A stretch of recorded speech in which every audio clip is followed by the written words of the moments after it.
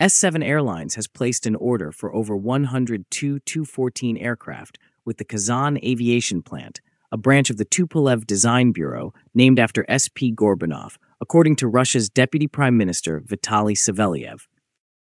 Additionally, he observed that Aeroflot has acquired approximately 200 MC-21 aircraft. Nevertheless, the intricate narrative of industrial revival and technological transition is concealed beneath this huge order. As part of Russia's overall initiative to reduce its dependence on foreign suppliers and localize aircraft manufacturing, the Tu-214, which was initially developed in the late 1980s and has been in production since 1996, is currently being revitalized. The modernization and import-substitution program, the upgrades underway at the Kazan plant, the history of the Tu-214, the details of S7's order, and the challenges that the Russian aviation industry faces in bringing this ambitious project to life are all examined in this article. Tupolev developed the Tu-214, a medium-range narrow-body passenger aircraft, as a member of the Tu-204 and Tu-14 family. The aircraft is capable of transporting approximately 210 passengers over a distance of 6,500 kilometers. The Kazan Aviation Production Association in Tatarstan is the site of production.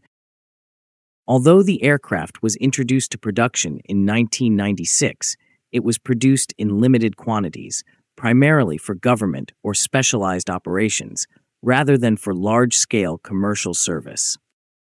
Its systems were largely dependent on imported avionics and materials, and its production tempo remained low for many years.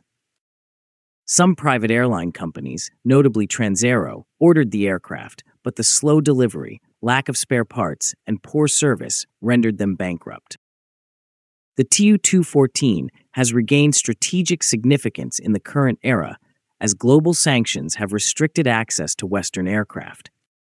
It has become a critical component of Russia's quest to re-establish its independent civil aviation sector. According to previous reports, S7 Airlines has executed a memorandum of intent for the acquisition of over 100 upgraded Tu-214 aircraft. Now the minister says it is a firm order. As part of the state-backed strategy for domestic fleet renewal and import substitution, this order is one of the largest commitments to this Russian-built passenger aircraft in decades. For S7, a private airline that had previously operated mainly Airbus and Boeing aircraft, this represents a significant transition to Russian technology. A strategic opportunity to expand the fleet and correlate with national priorities, as well as a risk, is present. The Tu-214 modernization process is still in progress, and large-scale production remains a challenge. The modernization program is designed to improve the avionics, reduce the aircraft's weight, reconfigure the cockpit for a two-pilot crew, and replace foreign components with Russian-made equivalents. This will also aid production because the old materials are either out of production or produced inefficiently. The Tu-214LL, a specially equipped flying laboratory for testing domestically produced systems and avionics, is currently in operation. The modernization of the Tu-214 requires the replacement of over 240 imported components with Russian alternatives.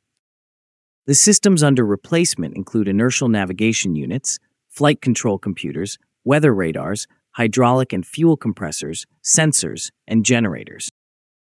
The first flight of the Tu-214 prototype, which was fully outfitted with Russian systems, took place by the end of 2024. This was a major step forward in the localization program. The new Tu-214 version undergoes a significant transformation from a three-person cockpit, pilot, co-pilot, and flight engineer, to a two-person configuration as a result of the implementation of more sophisticated automated systems. This modification, in conjunction with composite materials and reduced avionics, is anticipated to decrease the aircraft's overall weight by approximately 200 kilograms. However, the Russian government prefers a three-crew cockpit, so it is not yet final if the plane will have 2 or 3 cockpit crews. In November 2024, the Tu-214 LL testbed aircraft started flights with the new Russian avionics. It had conducted nearly 20 test flights by early 2025, ensuring the reliability of the system, flight performance, and avionics integration. One of the recent flights was carried out together with the MC-21 aircraft, which is also in testing. Modern CNC machinery, robotic welding stations, and automated assembly tools are being installed at the Kazan facility.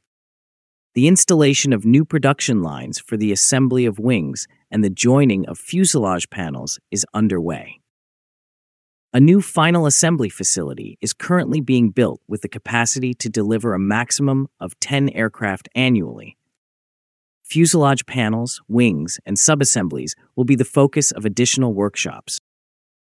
The government's civil aviation roadmap anticipates that the production of Tu-214 aircraft will increase from 1 in 2024 to 4 in 2025, 7 in 2026, 17 in 2027, and 28 per year by 2028. In reality, advancement has been considerably sluggish. The Kazan facility has only delivered one aircraft for the year, as of late 2025, which is consistent with a pattern of missed targets that has persisted since 2022. The reasons for the delays include a lack of skilled labor, outmoded production capacity, and challenges in coordinating the supply chain. There are technical and industrial challenges. The Kazan facility experiences difficulty in attracting and retaining qualified engineers and technicians. The workforce lacks recent expertise with mass production aircraft manufacturing, following decades of limited civilian output. Replacing Western-made systems with Russian ones requires redesigning parts of the aircraft, testing new suppliers, and getting everything certified again. Production scalability is restricted by the fact that a significant portion of the new industrial infrastructure is still under construction, despite significant investments. The plant has been left with aging equipment and inefficiencies due to decades of underutilization, which has resulted in a precipitous learning curve as production increases. The Kazan modernization program includes the installation of sophisticated machining centers, the construction of new workshops, and the implementation of digital production control systems. By the end of 2024, only 9 of the 24 initially planned industrial initiatives had been executed. By the conclusion of 2026, Tupolev anticipates that all new facilities will be fully operational. The Tu-214 transaction for S7 is a combination of risk and opportunity. The airline has the opportunity to broaden its fleet and align with national priorities. However, it must adjust to a model that is still in the process of modernization and certification. This aircraft type will necessitate the development of operational reliability, maintenance networks, and personnel training programs from the ground up. This will necessitate major expenditures and close collaboration with the Kazan facility and Tupolev.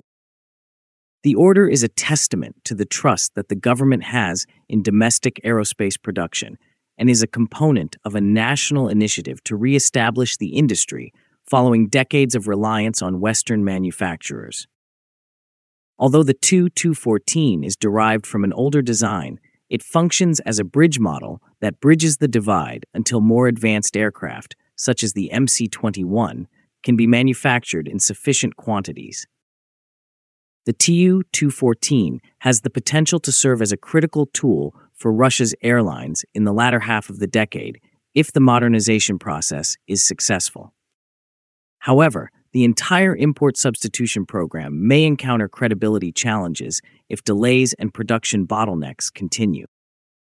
Tu-214 deliveries are anticipated to commence in full scale around 2027, with production progressively increasing to 28 aircraft per year by 2028, as indicated by the official roadmap.